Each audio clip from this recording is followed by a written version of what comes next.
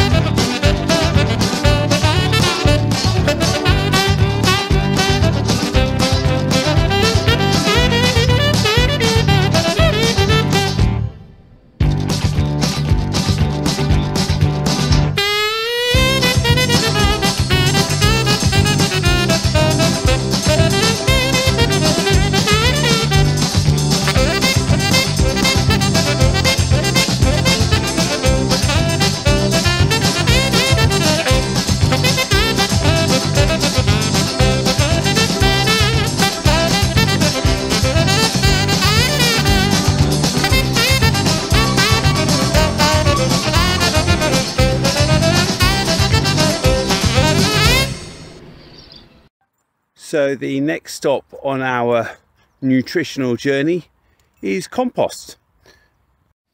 So this is municipal compost, so council or industrial compost. It's quite a nice product. This has been aged a year in the field. However, it has a lot of plastic in it.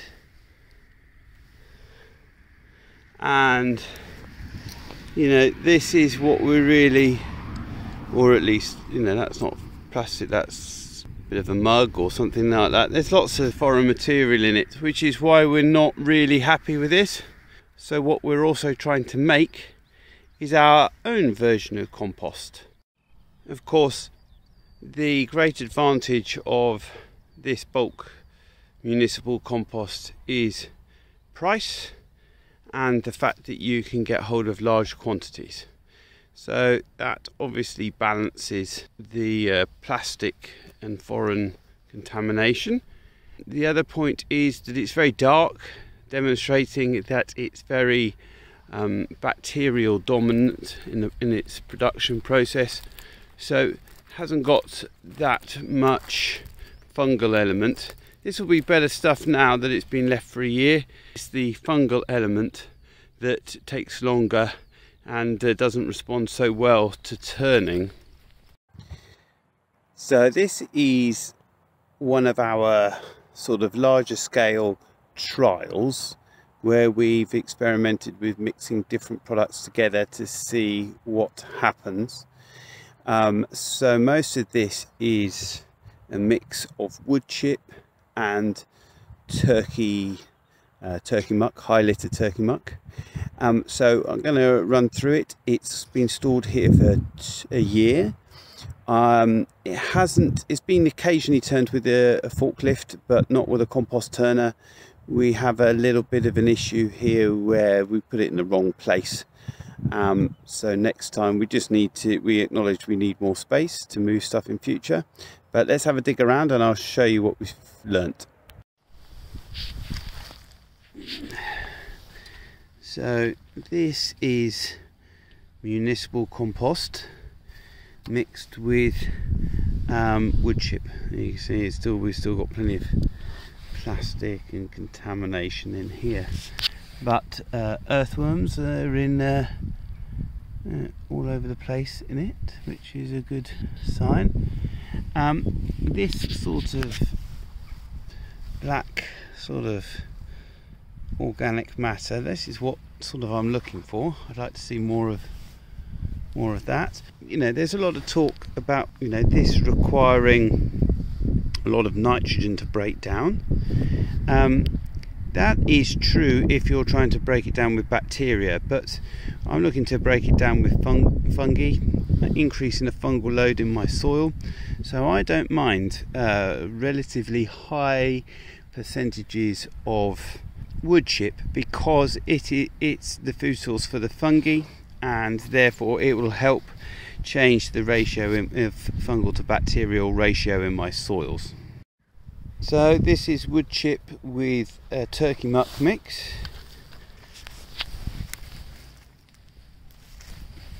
We're getting a good black. Look at all the worms. I wish they would survive a compost spreader, but anyway, it's sort of organic. There's organic matter, black organic matter between the wood chip. So definitely the greener your wood chip is, the better your organic content, and I will show that to you in a different trial pit we've got here. This is more mucky, muck based. See lots of worms, but it's not breaking down like this is, because it hasn't got the air pockets. So this is really where this pile's failed, because if it had been turned more often, you'd have a more consistent product. So you need to mix the wood chip and the muck elements. So this heap is probably a good example it's near the end. It's been mixed more often, and it's a lovely consistency. It would be akin to garden centre, and that's mostly muck based. Still plenty of worms. Muck, there is some wood in it, but not too much. It's quite moist. They say that moisture content should be wet, but when you squeeze it, you can't quite get water to run out, which I'd say is probably a fair consistency there. So this is our green waste pile. This is contributions from local gardeners and garden contractors. So let me turn you around and give you a closer look at this. So as you can see, it's quite green. Also, there are bits with quite a lot of twigs. It's sometimes not always very fine. So it gets tipped in a form like this. It's quite fine, mostly quite fine. It's quite, because you don't know what you're going to get, it does tend to be quite diverse. And I shall get my fork out and we'll have a dig on the other side where it's a little bit older. The whole heap's been here for about 2 years. It gets continuously added to, stirred with the JCB. Smells lovely. We do put some straw on it as well, so it's a very diverse pile.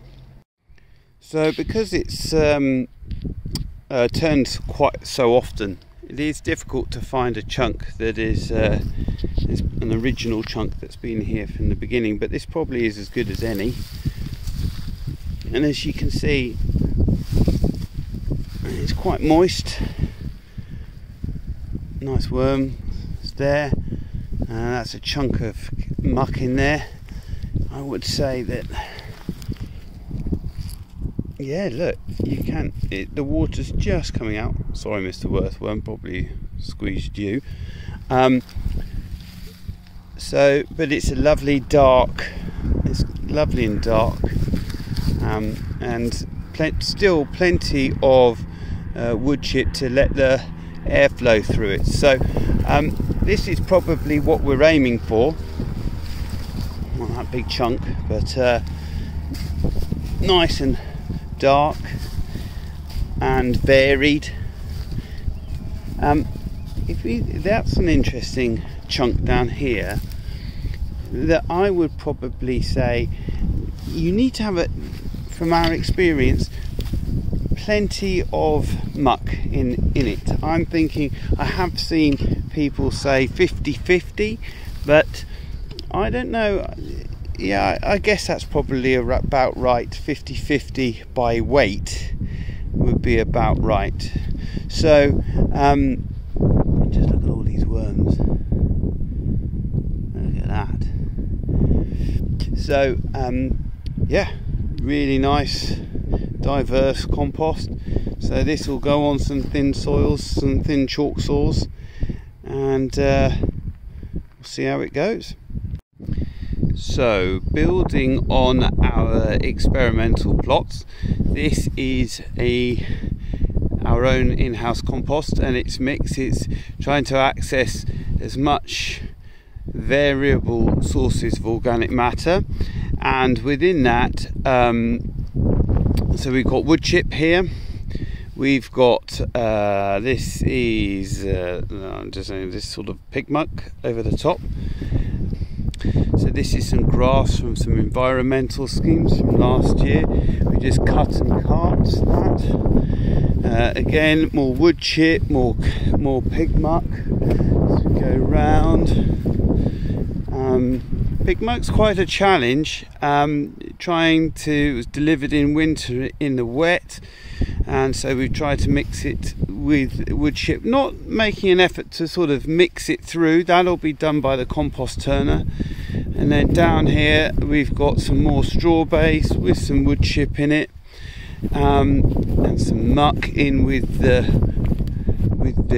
I think that is turkey litter, turkey straw with some wood chip on top, and again pig muck, turkey, and wood chip. So the idea is that the whole of this pile will then get turned with the compost turner to try and produce something that's a bit more consistent. This is more bulk, but it is building on our experiences with wood chip and muck mixes, which I showed you earlier. Okay, so the final version of the composting system is a Johnson Sioux bioreactor. So it's built around an IBC. We've got two. These are filled with kitchen waste and leaves, lawn clippings. They have been turned once, so we empty them out onto the ground, mix them up, aerate them and put them back in. So that's happened once. I've also filled them full of worms. I'd say we did put it inside to try and keep it a little bit dry during the winter, which was probably an error. It could probably be wetter. It's not very moist, but inside it's not too bad. Now the point about this would be, this is my highest quality compost. If I was going to do a compost extract, then I would use this material here.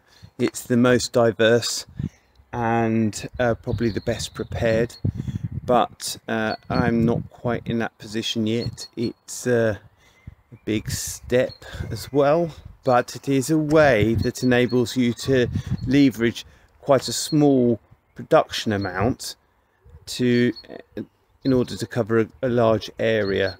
So this would be my highest quality compost. So it fits into the range of different production methods.